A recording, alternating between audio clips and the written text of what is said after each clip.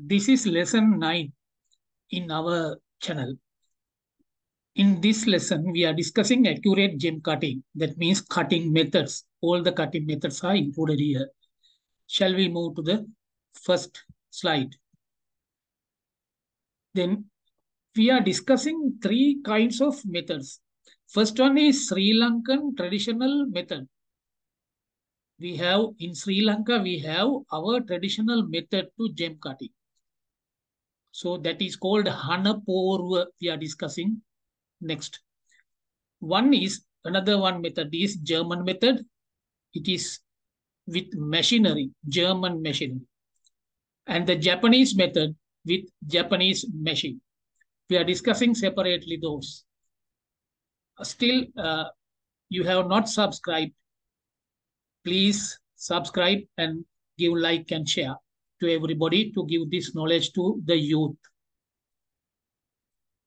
Look at this. This is the traditional gem cutting industry. Hanaporuwa is the name of this machine. Somebody is preforming a machine, gemstone. Look at here. This is vertically rotating cutting lap. This cutting lap, inside this cutting lap, in the surface of this cutting lap, diamond powder, industrial diamond powder is there. So diamond is, hardness of the diamond is 10. And all the other gemstones are less than 10. Hardness is less than 10. So when we apply in here, the stone with the rotating lap, the hardness of the gemstone is below 10. Therefore, it is shaping. It is shaped. The speed and the friction of the surfaces are doing this. So this axis is connected to this screw-like wheel. In this screw-like wheel, there was a rope connected to rod. With the right hand of this man can back and forth move this rod to rotate this screw axis. When it is rotating, he can control the speed with his hand, right hand, and when it is happening, the wheel is rotating with the desired speed, high speed or low speed. Then we can shape the stone and cut the facets. So this is the theory in this traditional method. In this tray, there are a lot of stones, gemstones already preformed and created shapes are there. Some are not, but we can do it like this way. The polishing also, when it is needed to polish, this cutting lap is changed into polishing lap. He is removing the cutting lap and replace the polishing copper lap or tin lap. After that, we can do the polishing. We will discuss later the polishing. Now this is the sewing machine. This is the sewing blade. In this blade, industrial diamond powder is there. So when we send the big stone through this line, it will sew into pieces. This wheel is rotating with high speed. So this is sewing machine, and this is German technology, German gem cutting machine. Cutting lap is rotating horizontally. Earlier in Hanaporuwa, it is vertically, but here it is horizontally. This is giving water drops to smooth the friction. This is the stone, gemstone here. Gemstone is connected to iron or brass rod, and it is connected to this faceter. This is called faceter. This faceter, we can rotate the angles. We will learn later. And this is the axis. going up and down to touch the stone to the lap or not touch. We can move this up and down. It is German method. This is Japanese method. In Japanese method, the facet is separately. We can move it. We can move it outside the machine. So there are two. This is the machine. The facet is separate. We can place the facet on the facet table. This is called facet table. Then after that, this is water dropping. This is the place. This is the axis rotating. We can see in the next part. Look at this machine, Japanese machine. Facet table is here. To move up and down this facet table, we can rotate this rod. There is a screw. We can rotate this rod. Then this table is going up and down to control the gem touching the lap or no. This is the lap, cutting lap. It is rotating horizontally. Then the diamond powder is there. So when we touch the lap, this gemstone, this is the gemstone. This gemstone is shaping. And this is the brass or iron rod to connect to the faceter. In this faceter, there is a wheel. 360 degrees rotated wheel is there. It is divided into 64. 64 divided into 64 to focus 5 to 6 degrees to facets. This is the place we can move up and down to set the angles. When this rod comes here, it is 90 degrees. When it comes here, it is 0 degrees. So 0 to 90, we can rotate that stone rod to cut with the different angles. So this is faceter. This is cutting blades or laps made with diamond powder here. This tank gives water dropping. This is the switch to on off. Then this is Imahashi. The maker is Imahashi. It is Japanese method. This is very popular in Sri Lanka. This is German machine. The faceter is this. Up and down moving rod is this.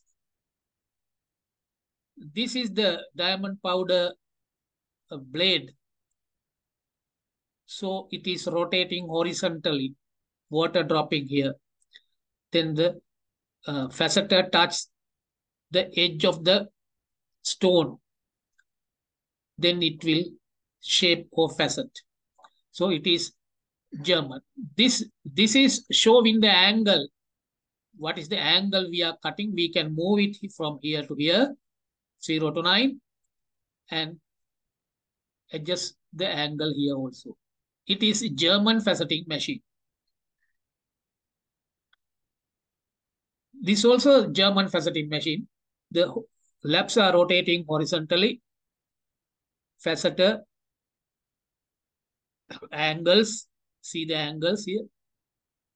This is the rod we join into the gem.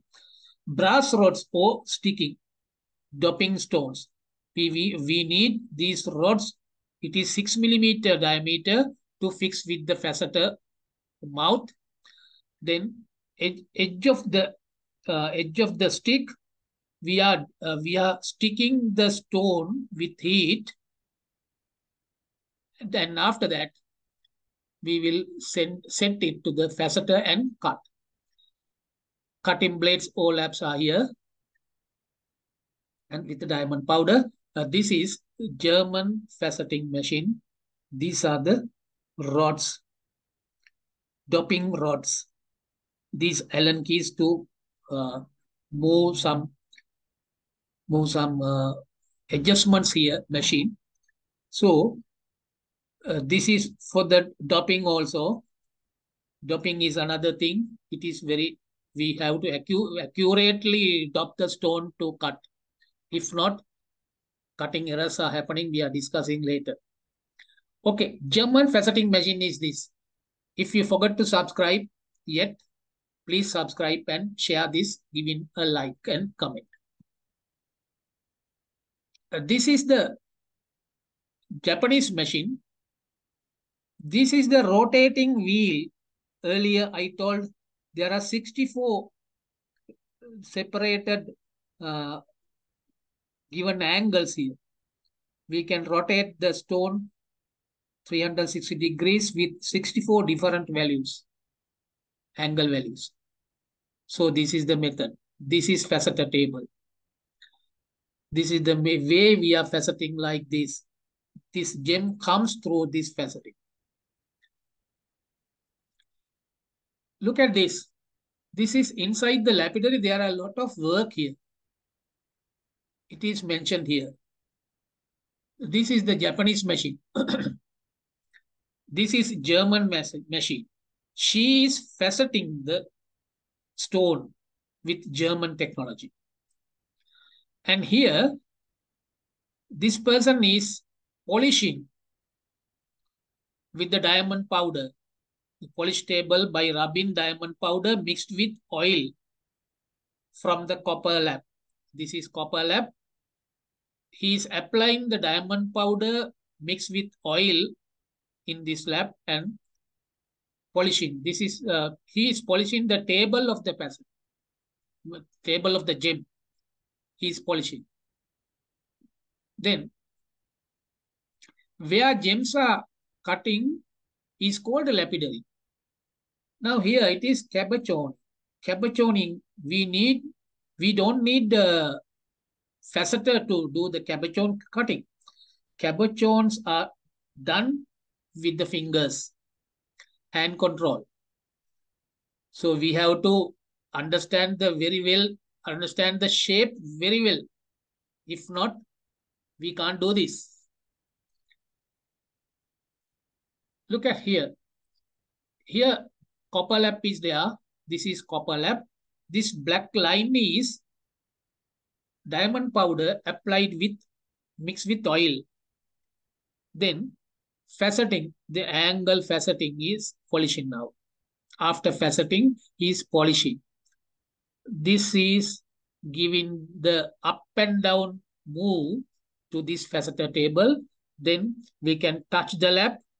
When this faceter table go down, it is touching the table. When it goes up, it is losing the table. So controlling with this, we can touch this and polish. Polish the facets by rubbing the diamond powder mixed with oil from the copper lap. So this is the way we are doing polishing. When we do polish, we have one single thing to remember. We have to check the other hand. This is the right hand of the cutter. The other hand, inside the other hand, there is a loop. 10x triplet loop. To check the facet edges facet meetings and the polishing. When it is polishing, we have to check it is well polished or no. To understand the well polished surface, we can think about the mirror. When we use mirror to reflect the sunlight, we can see mirror is reflecting sunlight. It comes to our eye. It is dangerous. But when we work in lapidary, there is a light source. So we can see the facet, how this facet is reflecting the light to our eye. We are checking that through the loop. Then it should be like a mirror. Like a mirror reflecting light, we have to polish until it gives the mirror quality. Mirrors reflecting quality. That is the polishing quality. If that polishing quality never meet, the stone will reject by the buyer. So we have to think about the facet meetings, point-to-point meetings we need without overlapping the facets, point-to-point meeting with well polished, no faceting marks or nothing. well polished facets needed. All the facets we have to check the polishing level with the loop. Loop is in the other hand. So cutter needs a loop to understand the polishing and the facet meetings. After cutting the gem, facet meetings and the polishing must be 100% accurate. If not, that stone is need to recut, the buyers will reject it. Now look at here. Inside a lapidary, people are working. There are, see, this is the rod and dop stick. This is dop stick, and the gemstone is in the top of the dop stick. It is suitable for cutting with the facet. Somebody here, somebody is doing something related to lapidary work. All are working with the lapidary work. This is inside the lapidary. We are joining later in next part. In next part, it is lesson 10. Join us and learn and enrich your future. We can see you in the next part. Please subscribe and like and share. Okay.